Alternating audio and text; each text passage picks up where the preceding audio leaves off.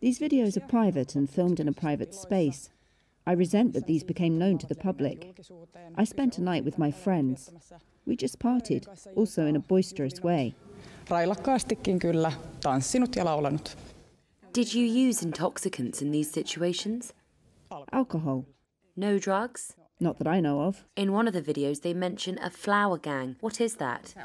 I don't know anything about that. Are there maybe other videos which have been used to blackmail you? I am not being blackmailed. These are private videos and they were not supposed to be public. When were the videos filmed? Who filmed them? They were filmed this summer and in a private home. I'm not saying whose home it is.